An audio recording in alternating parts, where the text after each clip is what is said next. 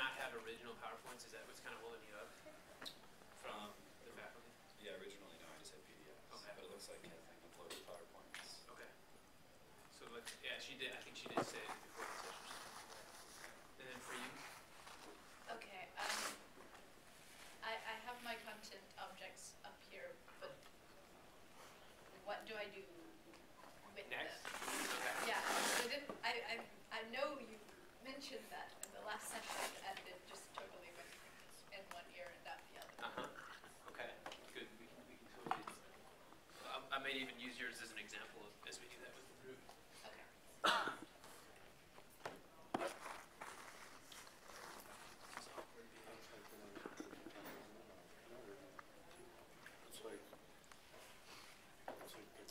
All right. So I just want to make sure that everybody understands your question, which is, as we get, you're again in 626. No, sorry, 630. No. 6. 23. Let's get that mixed up. So you're saying you have these two objects in here, but then also when you go to, let's say, week 1 overview, you have these two objects here. Now what do you do? Yes. Yeah, okay. I'm hoping that we're all at least at that stage. Some people have gotten past that. So the stage of you've gone through your PowerPoint presentation. From that, you've captured these images that sit inside that lecture. In this case, you can see it's this is the slide that it's at.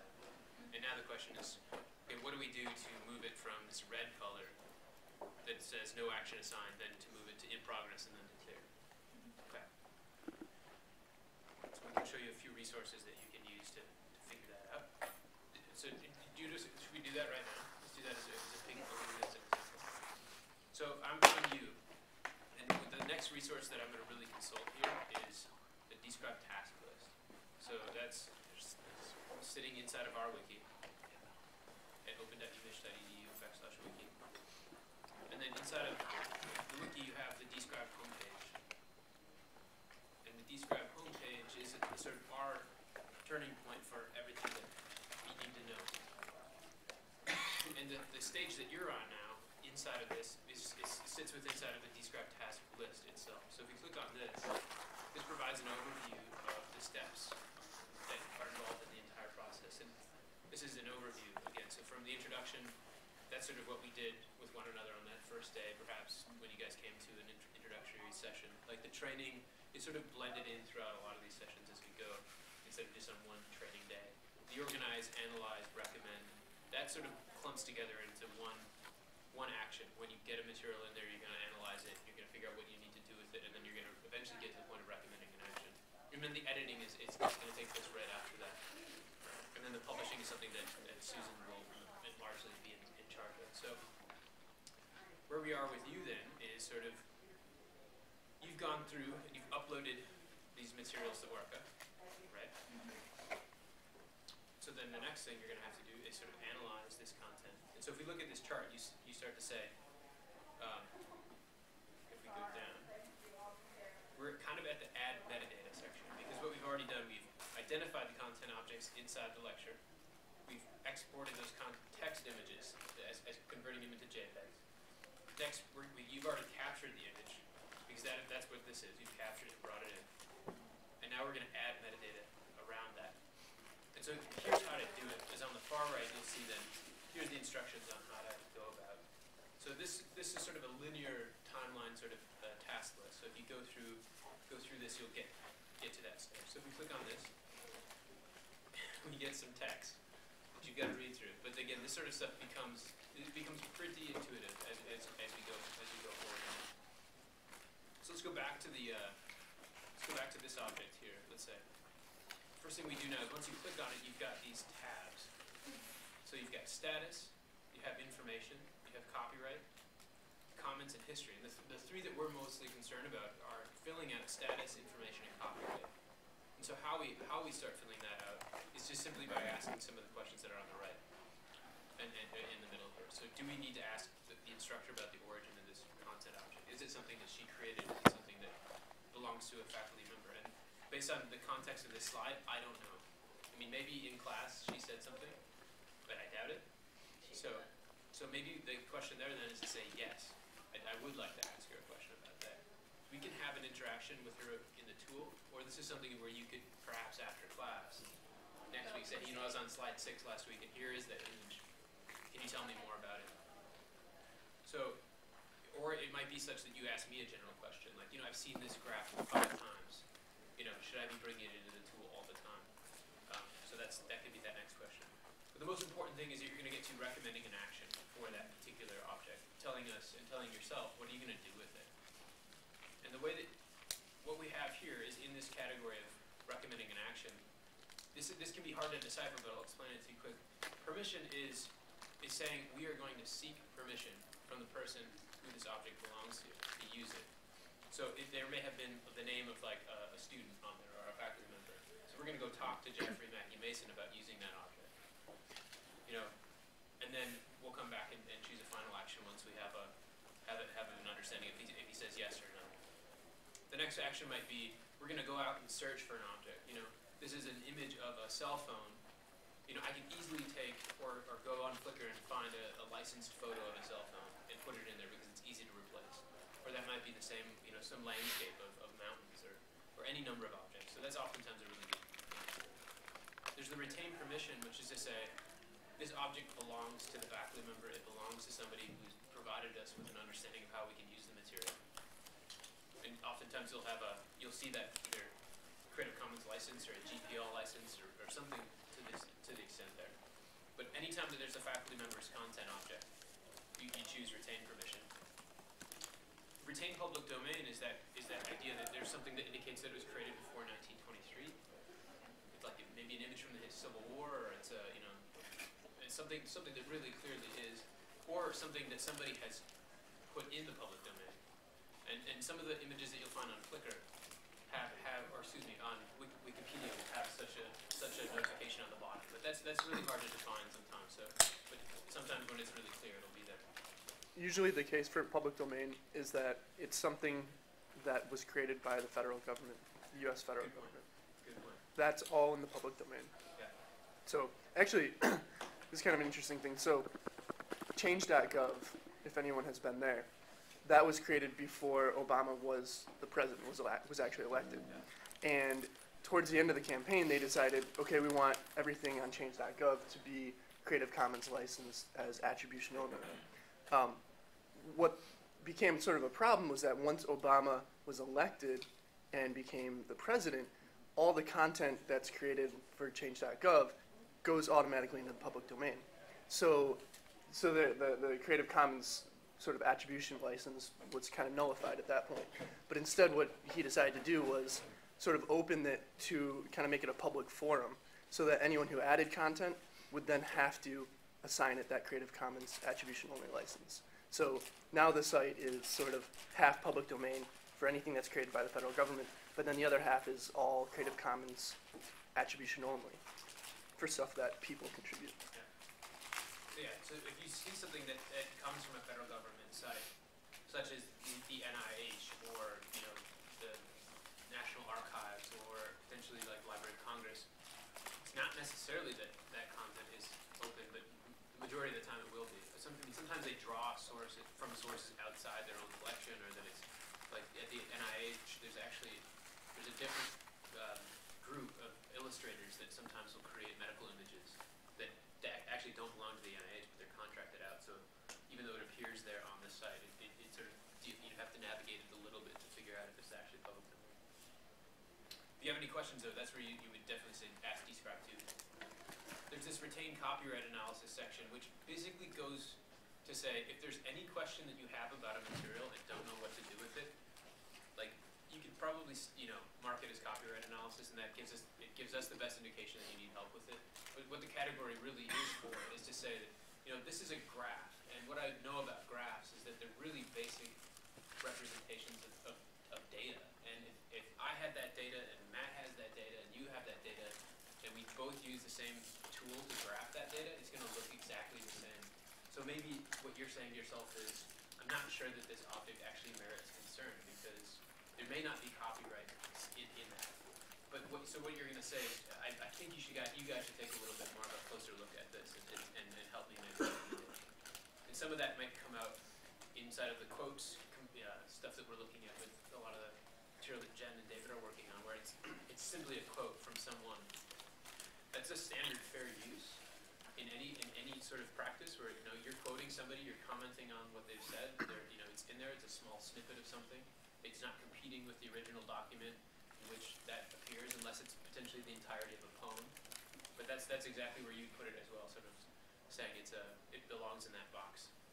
And there's other reasons why things would fit into that. And I don't know what other things stand out for you guys in terms of what we want to see people thinking about as they drop stuff into copyright analysis. Did you say more about fair use before and about the 4 factors? So the 4 factors, should we cover that now? You want to cover fair use? I mean, you kind of just did. Yeah, in two of the. Well, Yeah, I would say let's hold off on that because fair use is pretty complex. Well, then I would say screenshots. Yeah. You would also select retain copyright analysis. Right. So yeah, let's start with that. So basic things like screenshots, book covers. Here's a good slide that will actually give you. I think it's. So on Friday, I'm going to be talking to some law students. We're going to be building a casebook for you guys, which will basically help you say, I'm looking at this image.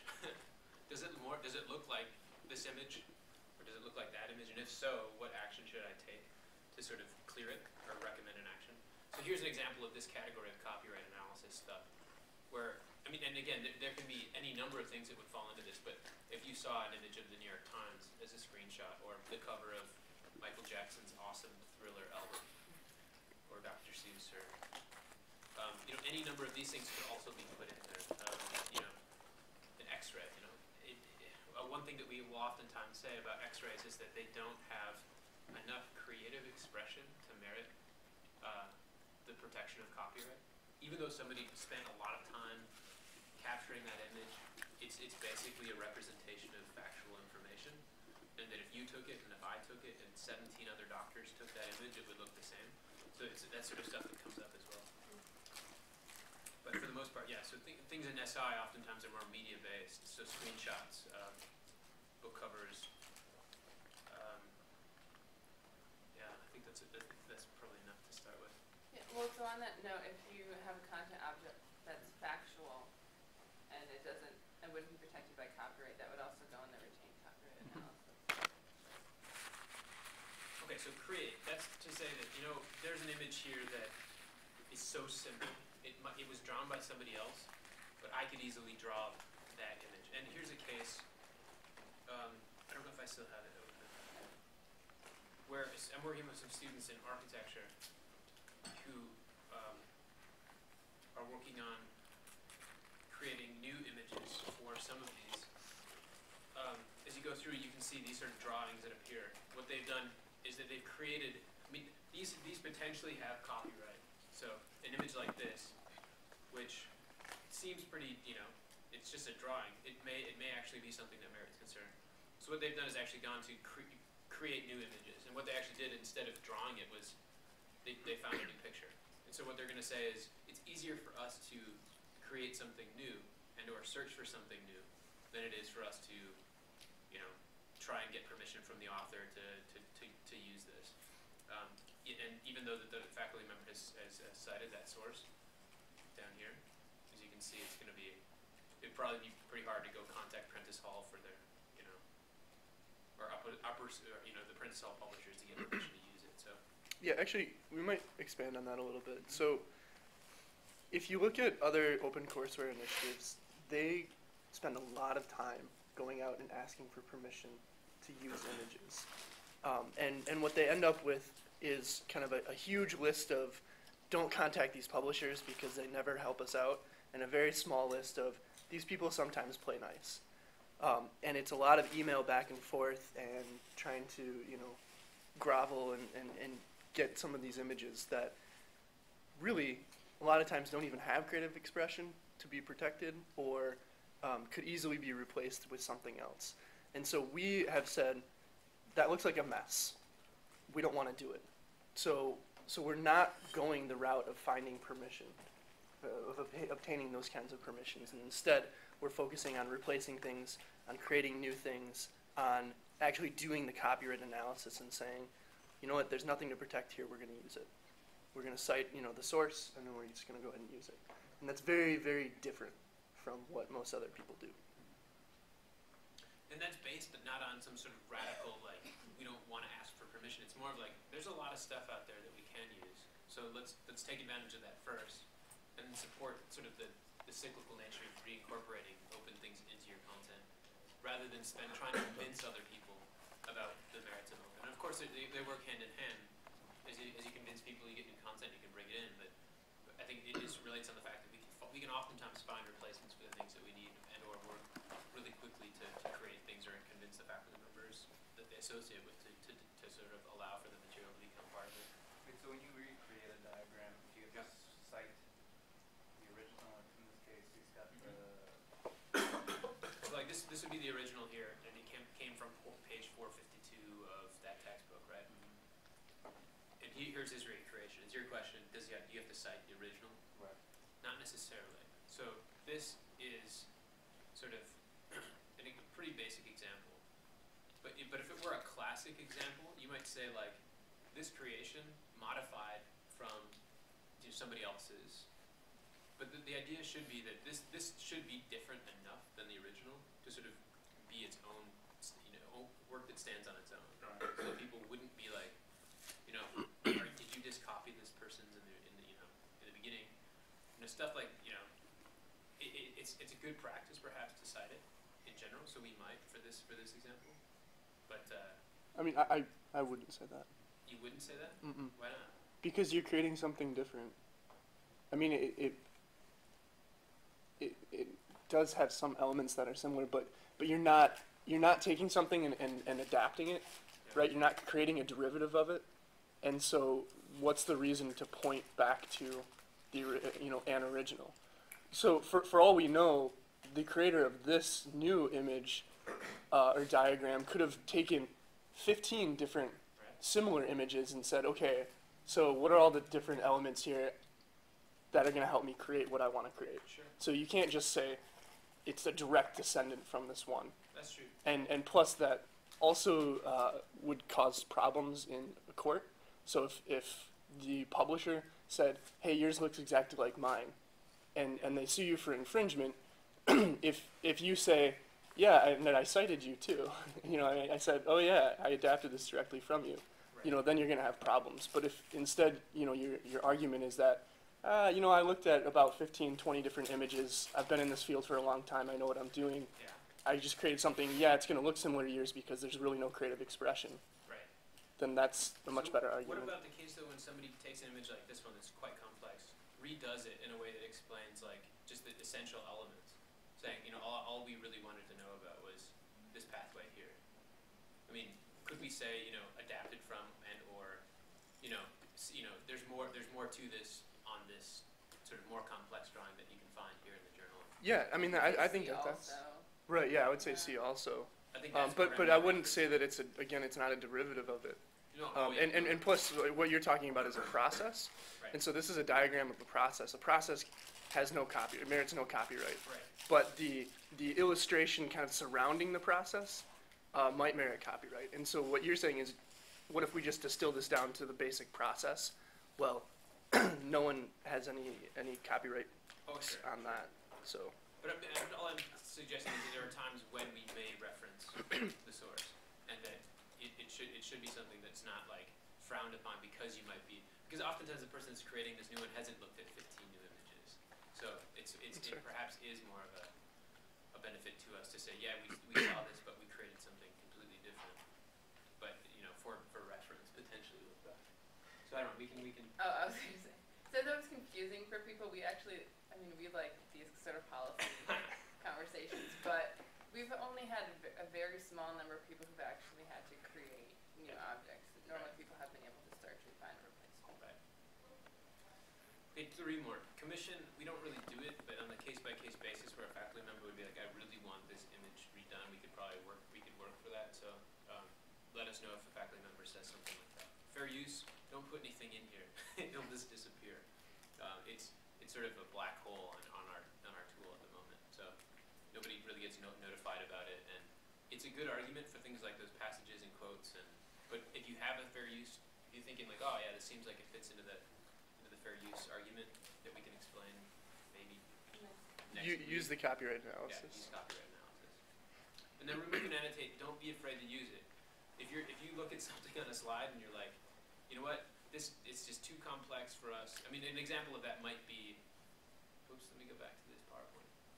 Like we struggled over this thing for a long time, where it was like, man, does it have enough expression? Yes, no. Like, if your first recommended action is remove and annotate, like we'll take a look at it and say, yeah, that's a good decision. Or hey, no, we could really easily distill this process down into its basic components by creating something new. But again, don't be afraid to use it, because in the end, a lot of stuff will have to come out, and that's fine. We can always cite people back to the original source with a link to a website or a link to a journal, and if that's the quickest route to getting this material cleared and up on the website, then that's fine. But the idea is to help. These are basically the recommended action is to help you guys make a quick decision about where you think this is going to go. So don't fret about it for a long time. If you don't know, just send us a note saying you don't know, and then we'll get on it. Or Just make a best guess. yeah, make a best guess. There is this help me make a recommended action decision tree navigator, which Kathleen automated. It used to look like a bunch of flowcharts that you did in 502 or 501, where it's like, if this, then go that way. No, do this. So it's something you guys are familiar with, but this helps you not have to read the entire thing. The three areas of this, and this is throughout the whole process, what we're concerned about is, does the object itself bear some concern around endorsement? Does it appear that this faculty member is like standing there talking about a product and saying, you guys should really use this product, and I endorse it, and the university endorses it? I mean, that's the issue where we're concerned about. Does it appear as though the faculty member, or would it appear that the university endorses this product via that faculty member's mentioning of that product, and or it appearing in those lecture materials? So it's something that you can assist us in getting through. Most oftentimes, everything that happens in the class will probably never merit an endorsement issue. So we'll get through it. Unless there's like a picture of Coke on every slide, which Right. never. Right. This lecture brought to you Yeah. by Raytheon. But then again, the faculty member is entitled to his or her own opinion on anything. So, that's not something we're saying, oh, he mentioned Coke, is that all right? Of course it's all right. It's just a matter of, would the public start thinking that, like, all of a sudden, the university itself says Coke is the best product, even though that's just the faculty member's opinion. Copyright is the next stage. We, of course, need to clear copyright, and that's what we're doing mainly with the content clearing tool in Orca. And then there's this last concern around privacy, which is to say, if there are students that appear in a picture, or names that appear on assignments, we really have to be cautious as people basically providing that information to the public. So if you see those sort of things, we're gonna have to take note of them. And then the last part of the tool is that when you go through this navigator, it'll provide you with an action to take. So if we do it for the object that you had in your here, so we're dealing with this thing, which is a table. I'm hoping this will be quick. Oftentimes it's intimidating to run through this and see that there's like 20 questions, but it should go quick. So endorsement, does it contain a word, a logo, a slogan, a shape? Nope. Does it contain the face of a famous individual? No. Okay, so we just cleared endorsement. We're on to copyright. Congratulations. We should actually have an animation that says like, yeah, okay. So does it contain information indicating that it's in the public domain? It didn't. I mean, it didn't say anything like that. I mean, No, was it created by the instructor? We don't know. probably, but So let's side on or err on the side of caution and say no. Does it appear to be created by other staff? We don't know. So let's say no. Is it one of the following? A fact, an opinion, an idea, a concept, a principle, a description or representation of a process, a discovery, a reference? This is like the heart of the heart. So this is where the nuance of copyright comes in this phrase. But it's basically to say, is this a very basic, is this like the essence of the creation. So anybody could take like the idea behind something is not copyrightable. Like the process by which you do something is not copyrightable. So like how to make a sandwich. Like take a piece of bread, put the sandwich together. I mean, anybody can have any number of ways of making a sandwich. But it's the way in which I then capture that process that's copyrightable. I could use some awesome pictures of sandwiches and like take my own pictures of the turkey and put that together in a way that then is a description of the process. But the process itself is not copyrightable. So if it were just words on a page, or some very simple description from if you do X and move to Y, and Y goes to Z, you're getting to the idea almost. So that's what this question is supposed to sort of get you to think about. Is it really the base of what other people could build from? There's other ways that you can describe this question, and I'm sure that you'll have a different way of explaining it. But in this case, we're gonna say I want to say yes here. Well, let's go back to the example. Yeah. No, I mean, it looks. Oops. And Well, why don't some you of us can't explain read it why back though? here, but Can you go magnifying glass? Oh, you still can't. So when you're looking at tables, the first thing that I do is I say, okay, what's the table of? Is it a table of data, or is it a table of sort of textual descriptions, or just are they single words? Like I'm trying to figure out. There's sort of a gradient, right? So if it's data, data is fact, right? And clearly, as that question said, if it's fact, there's no copyright. But if we kind of move towards, okay, well, they're words, and maybe there's just one or two, words in every field, that's still kind of on the edge of data, and so that's probably, again, no copyright. But when you start getting into, okay, each element of the table has a paragraph of text, right? Then we can start to say, okay, that paragraph might actually merit copyright protection. And so although it's a table, that's the format that the text has been placed into, rather than paragraphs and that kind of structure. So this is actually a really interesting example.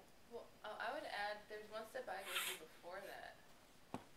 You see whether or not you go back to the PowerPoint and see if the instructor created the table or if it's a screenshot. Oh yeah, I'm sorry. Yeah, we sort of. You did that already? Well, we went through that question of Okay. did the instructor create this, and we said we didn't really know / no. Right. So we moved on. So But yeah, you're right. That is the first thing to figure out, because if the instructor created it, then we're just not going to analyze the copyright. We're just going to say we've got permission.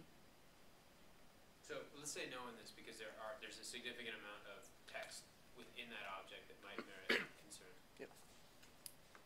So is it an illustration, artwork, graph with a copyright notice to person? No. Does it appear to be created by a person or a company other than an educator? Don't know. So ask the faculty about this. Like, it's a long way of saying it could easily be solved by sitting after class. Let's say we went back and undid the last action. It's gonna you can see here, search or create. Undo the last action. If we have, let's say, here we jump onto privacy, for instance. So now we just cleared the copyright stage. There's nothing to worry about. We could use it. That's what that would suggest. So from the information, can you identify somebody? No. And in that case, it'll say, retain it. And if it is, you have to look close at the number here. If the answer to that question was yes to 16 or yes to 21, there's a different recommended action there. So in this case, it was yes to 21. And then the action would be retain permission. So then we jump to the tool, and you, under this status tab, choose what had said. So what we're going to do, because it said ask the faculty, is go here and basically leave this blank for now. Okay. So, and then once you ask, then you'll come back in probably selecting retain permission, because again it's faculty created. Alright, so that's one tab. That's one tab, and I know that took like a half hour. It doesn't have to, and it shouldn't. The next tab is information. And so here's where we need to say, what is this? This is a screenshot. Is it a chart? Is it a graph? In this case, we'll put it into the chart. You guys agree? 1.16 citation, we don't know yet. The next tab is copyright. Copyright status still remains unknown. Don't worry. The thing I want to say here is don't falsely assign copyright just because you think it might be copyrighted. We don't want to make, just as we don't want to make claims about no copyright, we don't want to make claims about copyright. So it's sort of, I guess that's the same way of saying the same thing. It's just we can't know if something's actually is actually copyrighted until we actually find the source. So and even in that, the source might be attributed to me, but the publisher holds the rights to my material. So even if it says Joan Durrance, Joan may have published it in something else, and she'll let us know then maybe that that appeared also in the journal of whatever, and we'll have to contact those people or work to figure out how to create that in a new way.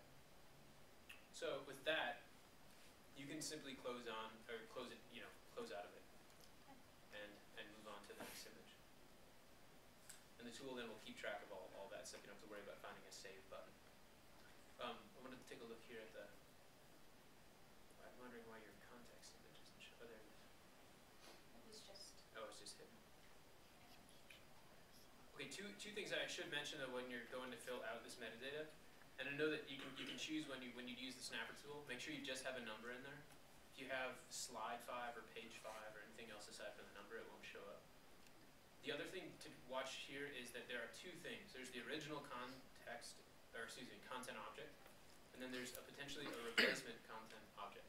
So if you found something new for it to replace this, or create something, or add, this is the tab that you're going to want to work on, and that's green. So replacement will always be in green. So if you're in gray, just take note of the fact that that's for the original object. And if you did upload an image, on that image itself, there's also status information, copyright, that sort of stuff there. It'll have to be filled out. So. But it'll be green. But it will be green. So, how many more images do you have in your lecture to bring in? These are the two? This is just it. Okay. Yeah. Okay. So we can work individually to get this one done, but I think this may be probably the same question, having to ask for, Okay. where this came from. So, in which case you can grab that knowledge from her, and then we'll come back and enter it into the tool. Okay. All right. But what I want to make sure David has here is a better understanding of. Does that help you, like where to go next, Yes. or even where to bring stuff in? But do you need the original PowerPoint slides for every presentation? Yeah. You do, okay. Yeah. So Yeah, I was actually just sending you an email about that. I have them from Chuck. Cool. we can work from PDFs. The thing about that is just editing that PDF can become a hassle when we go back into the lecture. So it's not that it's impossible. It's just it's a headache. And the idea of we want our end users to be able to get the PDF and then take the image out of there and put it wherever they want to. In addition to downloading not only the context images and the content images, but also the PowerPoint that they can recreate or take a slide out. We're still working on what the best format is, but we know that PDFs are just a bit too restrictive. So if it's the only thing that you can get from your faculty member, though, then we'll have to work from there. I know in the case of Chuck, he's doing keynote presentations, which can sometimes not convert to PowerPoint that good, so we can, or that well. So we can, work to potentially create PDFs out of them that then we, create PowerPoints out of. I don't know. So there might be an intermediary step there that we have to go through. But I'm hoping that we can just do the keynote to PowerPoint. We're just doing keynote to PowerPoint.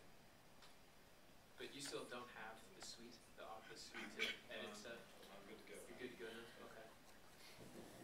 All right. Other general questions, or else? Eventually, I think we should just.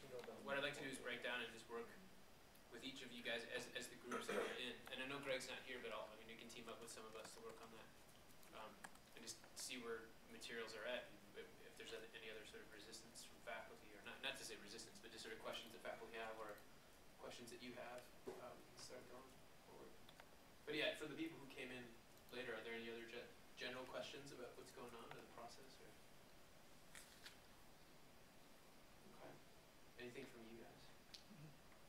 Catherine? Susan? So what else is on there? It's a heavy agenda. That's huge. Walk through uncertain tasks. I think we just did that. Yeah, we just did that. All right. And what I'm trying to figure out is, I do want to focus quickly though back on this task list, because everything we need to know is really in here. If you guys have suggestions about how you'd like to see this different, let us know. But it's sort of evolved from a lot of this sort of text, which appears here, you know, like do this, do that sort of stuff, to at least providing you with a better consolidated overview of the process. And I think it seems a lot bigger than it is. But again, I'll say that, like, once you do it 1 or 2 times, it becomes pretty easy to do and to remember. So I think it's just through practice that a lot of this stuff will be ingrained. But if there's ever questions, the best place to turn first would be this. And then if it still remains unclear or it's not working, definitely obviously talk to us. So, or talk to us first and we